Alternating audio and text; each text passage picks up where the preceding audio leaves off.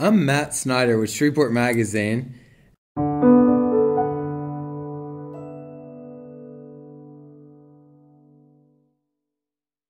One of my favorite pieces here at the Norton is the Lloyd Hawthorne painting of Captain Henry Miller Shreve clearing the Great Raft in the Red River.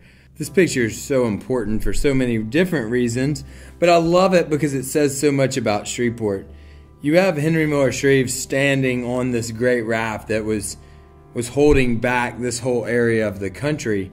But if you know much about Henry Miller Shreve, it was probably just as much about everyone in the country and the world saying it couldn't be cleared as it was anything else. And I think that so speaks to Shreveport all around as just a place where Shreveporters are so proud, and people from other places sometimes don't even understand that proudness. But Shreveporters just have it and know it. And I think that was from the very beginning. It was a place that should have never been settled. It was a washed back swamp, in the mud. I mean, you had Natchitoches that you could get to. Texas was developing.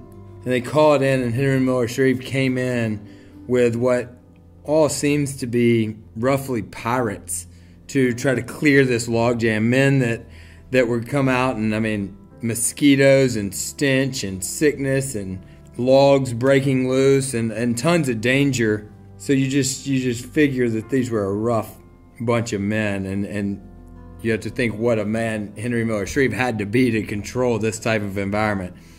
But going to Lloyd Hawthorne's picture, it's so interesting because for such a powerful man, there's very little description of Henry Miller Shreve at all. Most accounts that I've read just say a stout man with a line-ish head. So I think as a painter, he probably didn't have a lot to go on. In this painting, the really interesting fact is Lloyd Hawthorne painted Henry Miller Shreve's face as his own. So when you're looking at this famous picture, Henry Miller Shreve's face is truly the artist's face instead of Henry Miller Shreve. It's so interesting because you have to think what a challenging job this was for an artist in the 1960s. We want you to paint someone who's been dead for 100 years that no one has any photographs of and depict what it was like to clear the Red River Raft. But I love looking at this picture because it just shows the struggle to build Shreveport, to make this possible, to make all the things that we know of as Shreveport today happen.